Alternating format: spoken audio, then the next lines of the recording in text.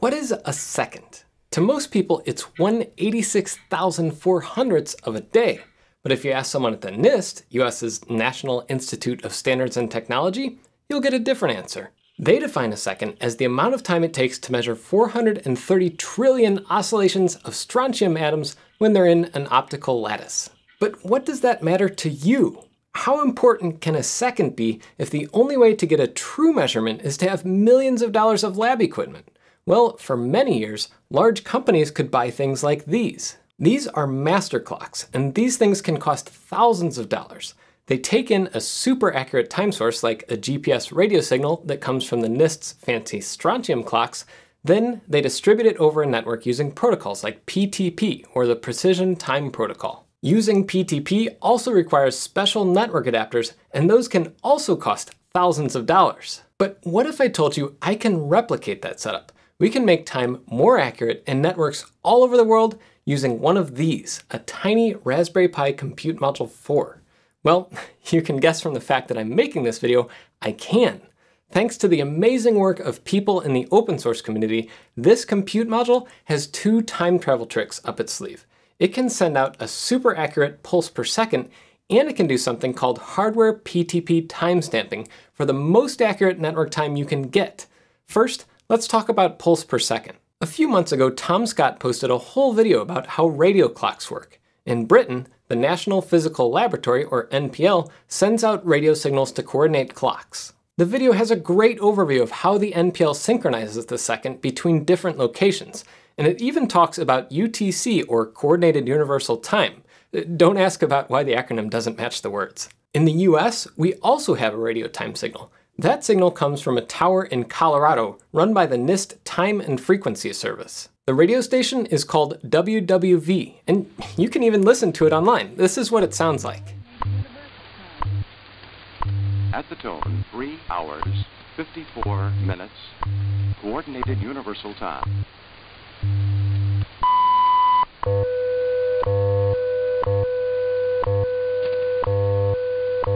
It's pretty trippy.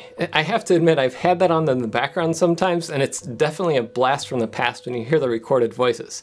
But here's the cool thing. If you have any radio-controlled clocks in your house, maybe an alarm clock or a wall clock, all those clocks use this signal, at least in North America. You put in a time zone and the clock will sync up after a few minutes. It takes a minute or two because those beeps and ticks actually store all the data for a clock to know what year, day, and time it is in UTC. Or at least NIST's version of the UTC. The PPS is easy to hear in that radio signal, but you can't really hear it in a wire.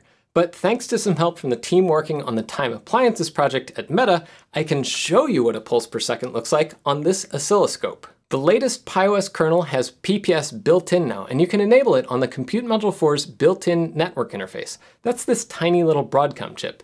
It'll output a signal precisely once every second over the Compute Module 4's sync out pin. Just as an aside, since I know you'll ask, the chip on the regular Pi 4 Model B and the Pi 400 don't support this. They're actually different than the one used on the CM4. But getting back to PPS, it's used in all kinds of timekeeping devices to synchronize them.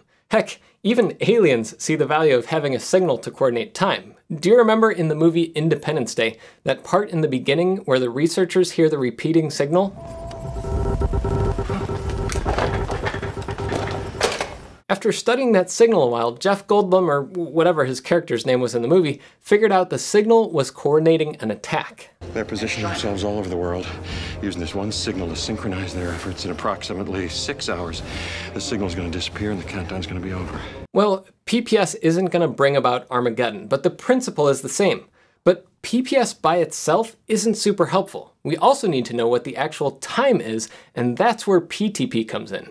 Like those series of boops and beeps in the WWV signal, PTP has a lot more information so computers can sync up over a LAN, or local area network. You might have already heard of NTP, or Network Time Protocol. Most computers use it nowadays.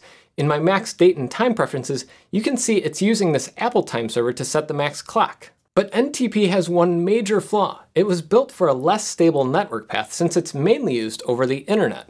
Usually, NTP can be accurate to under 50 milliseconds. Heck, some specialized NTP apps can get accuracy down to 1 millisecond on a local network, But that's still not accurate enough for many applications, especially in finance, manufacturing, and science.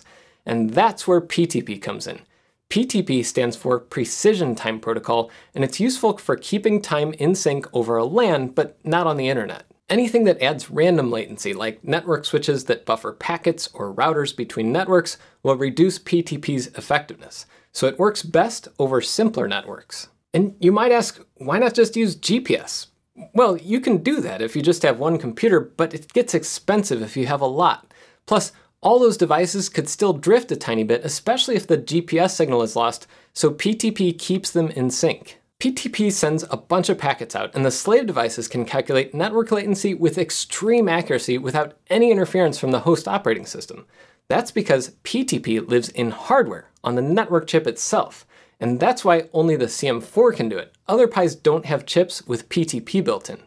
Since NTP runs in software, the kernel also adds a tiny bit of latency that PTP doesn't have to deal with. But this is just a lot of explanation. Let's see exactly what's happening with this oscilloscope. For this setup, there are two Raspberry Pis. I call them Time Pi 1 here on the left and Time Pi 2 on the right. Both of them have pin 9 here as the signal. That's the black wire on J2.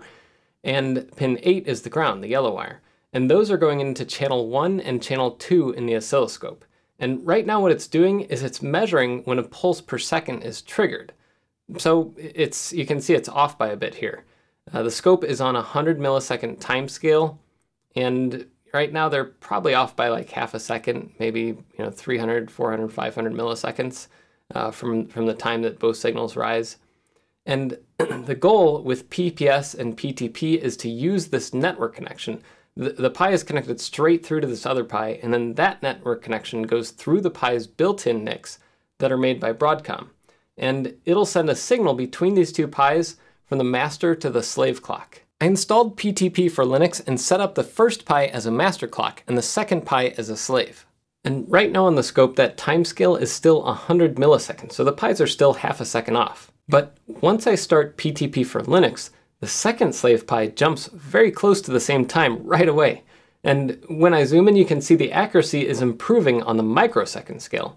And if I zoom into 20 microseconds, you can start seeing how the software learns over time the exact offset it needs for the network path it's using. I'll speed things up a bit since it takes a couple minutes to get beyond microsecond accuracy. And now I'm on a 100 nanosecond scale, so we're already just a few hundred nanoseconds off. And if I speed up again, you can see it down to the 10 nanosecond scale. So after just a couple minutes of calibration, my two Raspberry Pi's clocks are within 20 nanoseconds of synchronization. At some point you get diminishing returns, so the software just kind of keeps a lock around 10 to 20 nanoseconds, at least on my two Pis, but some hardware can get even more accurate with PTP. If I put the two lines on top of each other here, you can see that they even get within a couple nanoseconds of each other from time to time. So PTP provides synchronization, but there's no guarantee the time will be accurate. We need to sync up to UTC so we know what time it is outside of our local network. For that, most people just use GPS, but GPS by itself isn't bulletproof. And that's where the time card comes in. This is an open source hardware design that incorporates GPS and a high quality oscillator, in this case, a bit of slightly radioactive rubidium. I spoke with Ahmad Bayagawi, who leads the Time Appliances project and does timing research at Meta, and he describes the time card design as a central part of getting more accurate time on every device everywhere. My goal now is I want to have every computer in the world precision time synchronized. And this goes from mobile phones, all the way to computers, laptops, everything. And that's why we okay, let's put it as part of the Time Appliances project. So then a lot of people will work on this, contribute on this. And that's why everything about the time card is open sourced. I gave an overview of the time card in a video last year, and Linus over on LTT even did a whole video on it, though their thumbnail is a little misleading. Well, I mean, it does work by exciting a slightly radioactive element, but the keyword here is slightly. There's this laser that basically beams into this chamber. Inside the chamber, you have the cavity, and then you have, let's see if I can open it. So inside the chamber, you have a little vial that has the rubidium gas. This one is a little bit radioactive, but as you can see, I'm not dying, so. Well, you know, yeah. The dose is very low, probably one banana, right? Anyways, the time card is a completely open hardware design, and after my last video, some people complained there was still a little bit of software that was closed source. Well, that's being addressed.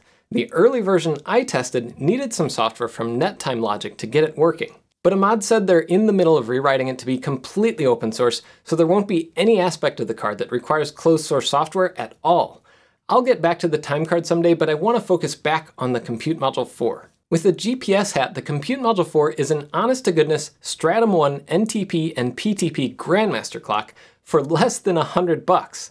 Well, a bit more if you want to use an atomic clock for times when GPS goes out. It can't replace high-end network cards for every use case, especially when you need lots of bandwidth or have thousands of slave devices, but Lassie Johnson from TimeBeat was pretty upbeat on the prospects. It rivals network cards, which are $1,000 in terms of performance, in terms of accuracy. Obviously, you can't have the same sort of bandwidth throughput as you can on those high-end adapters. But specifically for sync, the result is genuinely excellent. And what if the time card in its atomic clock is overkill? Well, TimeBeat and the Time Appliances project are working on a new Pi hat called the Time for Pi. It uses PPS and GPS and will make an extremely affordable tiny time server. This thing could replace multi-$1,000 Grandmaster clocks, and everything about it will be open source. Lassie from TimeBeat also worked on the Linux kernel patches for PTP on the CM4, and here's what he had to say. Okay, I have this view that these purpose-built appliances that exist, so Grandmaster clocks from the traditional vendors, I think in 2022, they're about as relevant as the appliance web server from, the Rec Cube was in 1998, right? Bringing costs down and making it easier means more people can have super accurate timing, but heck, what does any of this mean for you? I use this material to pick up girls, high accuracy time synchronization. It's a crowd pleaser, right? Well, yeah, it's not as impressive as some things, but if we could guarantee nanosecond level accuracy in all our devices, it could improve things like citizen science projects, PC gaming, and communication. So this is in one aspect, but let's say when you go for these competitive games, I can actually control what you're seeing at the same time based on the latency, put everyone basically at the worst case scenario, and then run everything at the worst case scenario, do the judgment based on when the clicks happen by the people, because they're seeing things at the same time. PTP isn't all perfect, of course, no standard is, but that's why companies like TimeBeat are building functionality to monitor and self-heal timing traffic. And that's why the Time Appliances project is completely open. I mean, seriously, go check out their wiki. If you ever wanted to nerd out about time, check out some of the presentations like this one about optical timekeeping at NIST. So today, nanoseconds matter for finance, for massive databases, for 5G and factory automation, but once more of us have devices that can keep time accurately, maybe we'll see even more improvements in things like game design and communications.